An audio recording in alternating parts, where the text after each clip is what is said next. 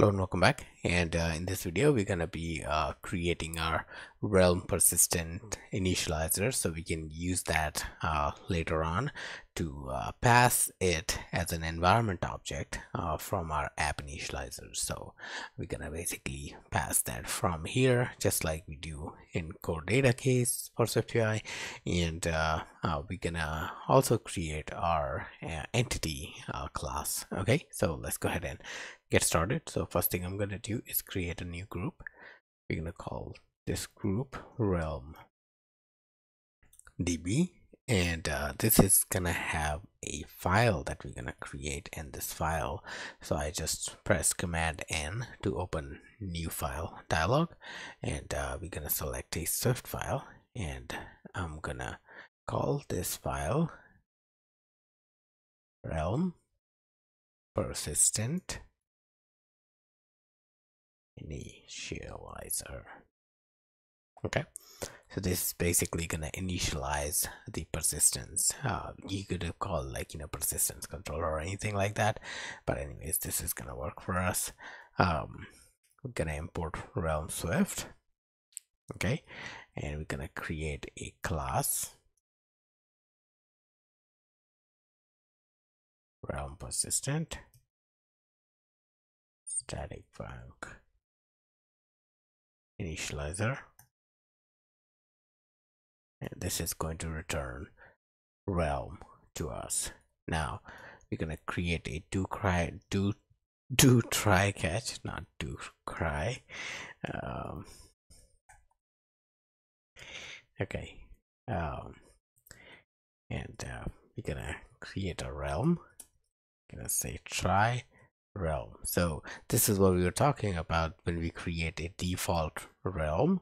It actually we just have to call realm, and this right here creates a realm database in a documents directory for your iOS app with the file name is default.realm.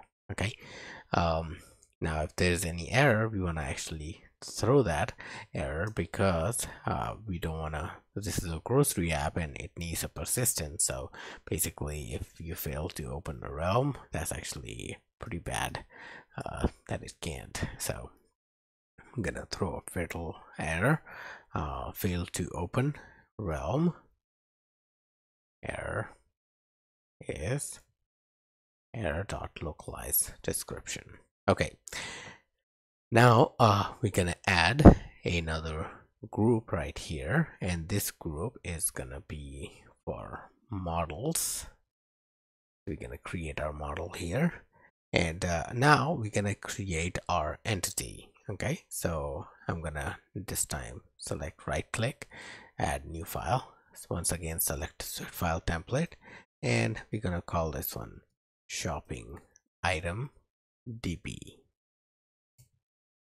Okay, this is gonna add another file right here under models, and I'm gonna import realm Swift.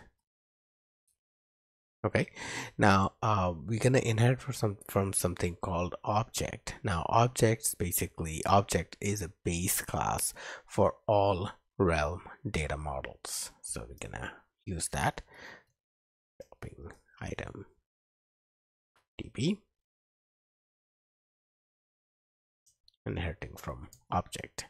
Now next thing we're going to do is we're going to create a list of properties that will be saved in the database.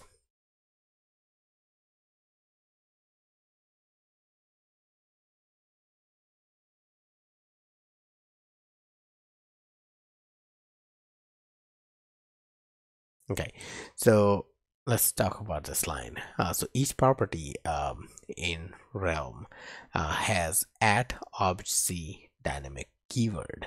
This makes them accessible at the runtime via dynamic dispatch. Realm uses this Swift and Objective-C feature to basically create a facade between reading and writing data. So when accessing a property, Swift delegates to realm the responsibility of providing you the desired data. That's why all of our properties are gonna have add obj dynamic var. Okay, gonna create title,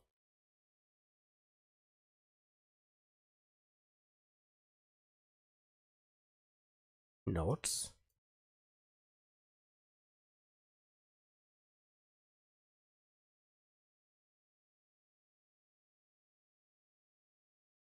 quantity, we're gonna default it to 1,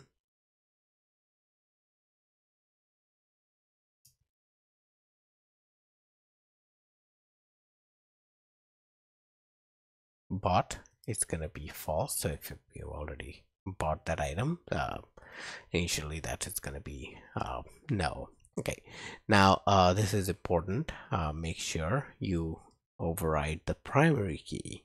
So we're gonna simply return ID as the primary key. Now overriding primary key tells realm which property in this model class is going to be used as the primary key for this model, and this is basically used to enforce the uniqueness, as well as it's basically it makes your fetches and update operation more performant.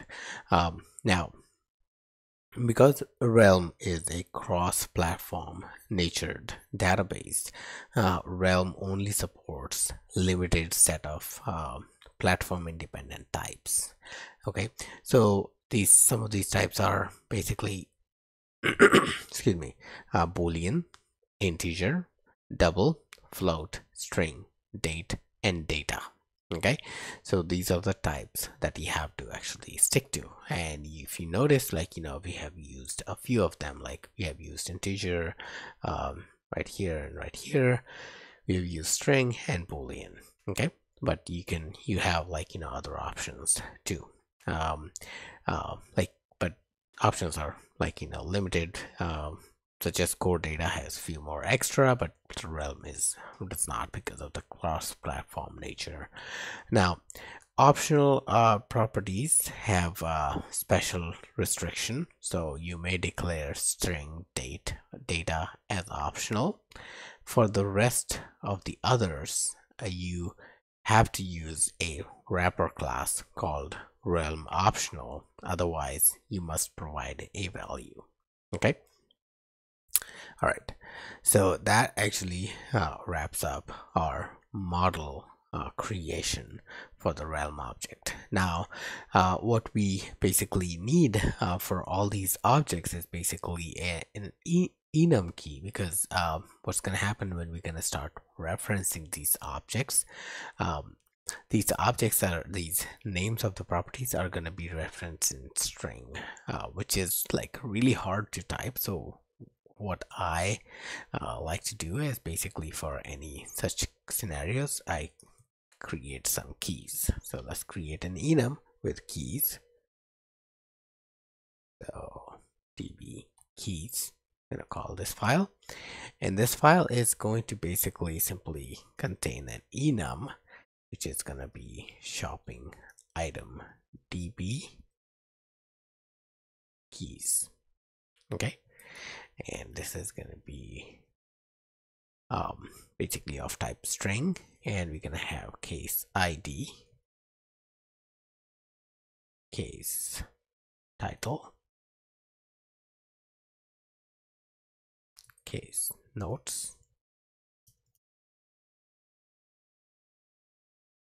case bought,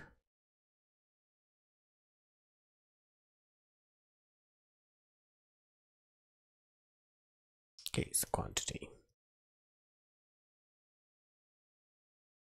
Okay, so these are basically the keys that we have created, and if you look at your object properties, you can notice that they are actually same: ID, title, notes, quantity, and bought.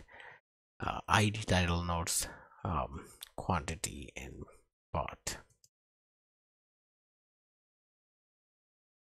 Okay, in the right order. There we go. All right, so this is basically gonna help us in future whenever we want to reference these basically these properties or keys within or properties within the realm database. We don't have to actually pass a hard-coded string. We can actually reference these keys. That makes our program a little bit more error-proof. Okay.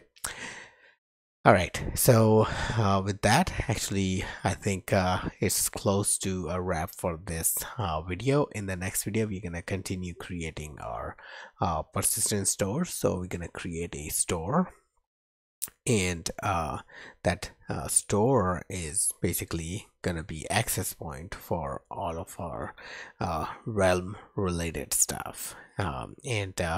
And in that store, like during that video, we'll also create a model that's going to be the model representation equivalent to what you have in the database representation. So this one is going to have a model representation which is going to be used throughout the file, so we can keep our database stuff, like contained away from the main business logic. So our model is going to be converted into